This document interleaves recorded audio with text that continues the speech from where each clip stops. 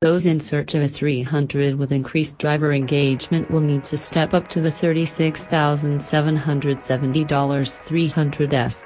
It's denoted by a menacing blacked-out grille and lower fascia, black headlamp bezels, and attractive 20-inch wheels. The car also comes equipped with a firmer suspension and a specially tuned variant of Chrysler's 3.6-liter V6 engine that makes 300 horsepower and 264 pounds-to-foot of torque. Gains of 8 horses and 4 pounds-to-foot over other V6 300.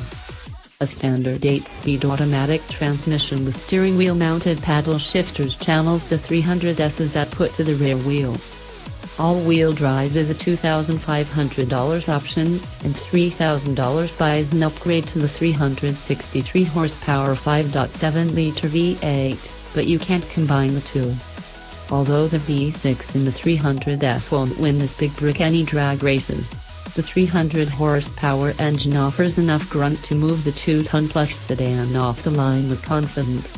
Our 4,089-pound test car charged to 60 miles per hour in 6.3 seconds and through the quarter-mile in 15.0 flat and 96 miles per hour, besting a 300 with the 292 horsepower V6 by 0.2 and 0.1 second. While the 8-speed automatic swapped cogs with the alacrity of an exceptionally competent